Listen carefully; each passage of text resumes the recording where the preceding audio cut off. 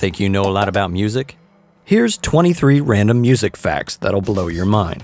Aerosmith's I Don't Want to Miss a Thing was originally written for Celine Dion. Madonna's Like a Virgin is actually about a guy getting over a breakup. Sorry, Mr. Brown. Summer of '69 is about the sexual position. Sarah McLachlan's Angel is about heroin addiction. Semisonic's Closing Time is not about Last Call, but rather the birth of the lead singer's daughter. The Goo Goo Dolls' Slide is about abortion. A Boy Named Sue was not written by Johnny Cash, but rather Shel Silverstein. Shel wrote A Boy Named Sue, among other things.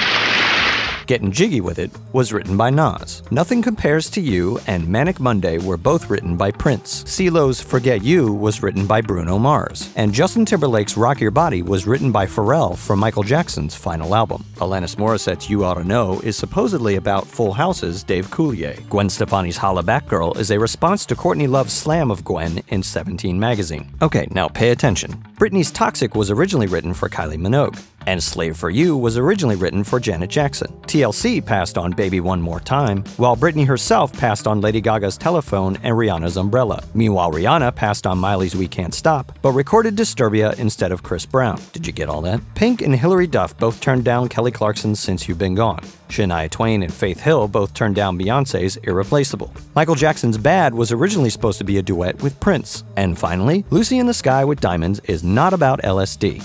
This is the truth. My son came home with a drawing and showed me this strange-looking woman flying around. I said, "What is it?" He said, "It's Lucy in the Sky with Diamonds." And I thought, that's beautiful. I immediately wrote a song about it. Check the description for sources and let us know your favorite music fact.